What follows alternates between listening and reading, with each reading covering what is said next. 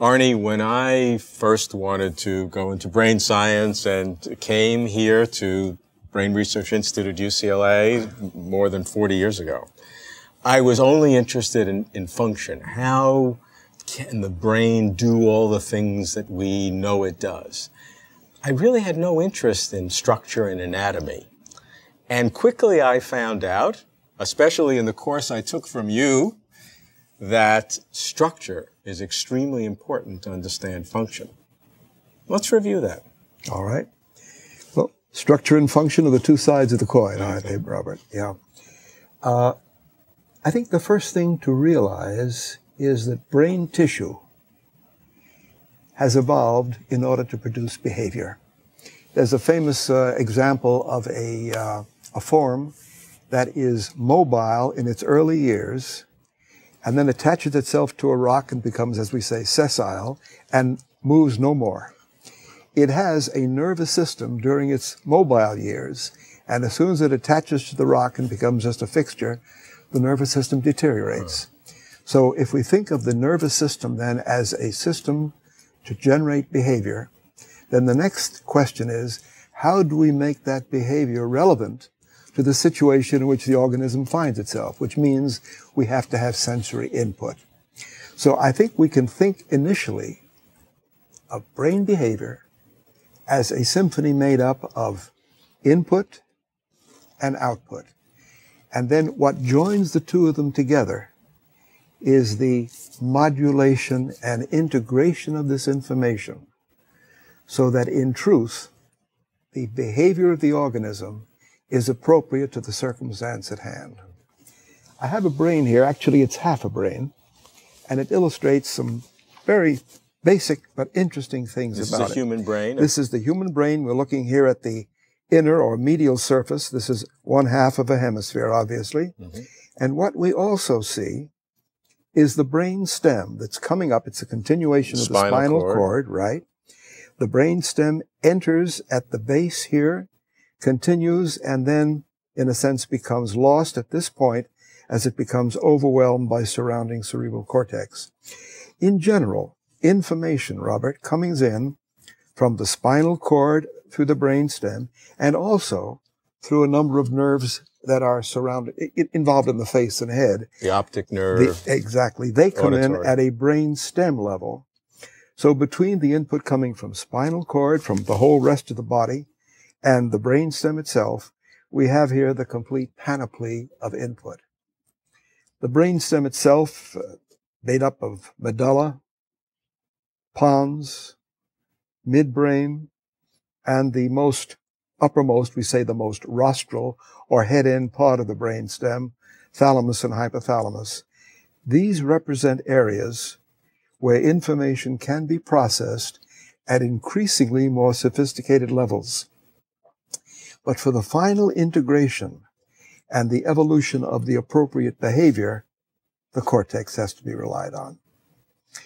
Obviously, if you have an accident, a thrombosis, a clot, or a hemorrhage at any point along the line, the input or the output may be circumscribed or destroyed, and then we have pathology, we have disease, we have a stroke, for instance. So all of these are possibilities. And that's one of the ways that we historically have learned how specific areas of the brain have functioned. When there's a problem, a stroke, a wound, a gunshot, different problems that happen, and we can isolate that, and we see the loss of function, we know what it does normally when everything is whole. Absolutely. These are what we used to call nature's experiments. Today, of course, we can do experimental procedures in animals and recreate them and then study the consequences. So if we look here, we see the coming up from the spinal cord, the pons, the midbrain, thalamus. This is the cerebellum, and then the cerebrum. Can you just describe very briefly what each one of these does? Certainly. And point out. Certainly. In the brain stem, basic functions are subserved. For instance, control of respiration, heart rate, basic gastrointestinal function, in the medulla and the pons. As a matter of fact, this area of the brain stem is the one part of the entire nervous system that you cannot live without. When John Kennedy was shot, when Bobby Kennedy was shot, they both lost their lives because this area was sacrificed. And it can be very small. It can be quite small. You can lose a huge amount of the hemisphere and still be relatively normal and live, but a tiny trauma here and you die. So it is that critical. Then as we move up, we come to this area that we call the midbrain, that's above the medulla and pons. And here we begin to get more holistic functions. As a matter of fact, there are a number of nuclei, that is, conglomerates of cells in these areas, each with a specific chemical signature. And a group of them producing, some of you perhaps have heard the terms noradrenaline, serotonin, dopamine. The chief sources of these basic neurotransmitters, the technical name for them, is found here. And these areas in turn are controlled by feedback fibers from large parts of the cortex, so that the way we think can really affect the way we feel, because these neurotransmitters are basic to our feeling tone and even to our personality. Robert is Robert, Arnie is Arnie, in part because of our specific combination of chemicals from this midbrain area. That are modulated by the thoughts and memories and associations that we have that feed back. And it's a two-way street, because these in turn play back on these. It's an old paradigm and an old model in the central nervous system. If A projects to B, usually B projects back to A.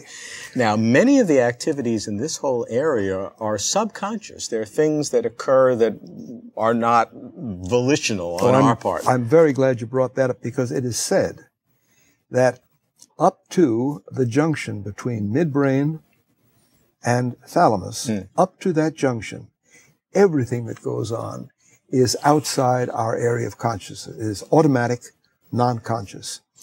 The dawn of consciousness appears, for most people feel this way now. The dawn of consciousness seems to develop when you get to this thalamic level. But this is a very stark, black-white type of conscious experience. It takes the cerebral hemispheres to fill this out, loaded with images, with the nuances of feeling. And so they are, as I say, they're working together every moment.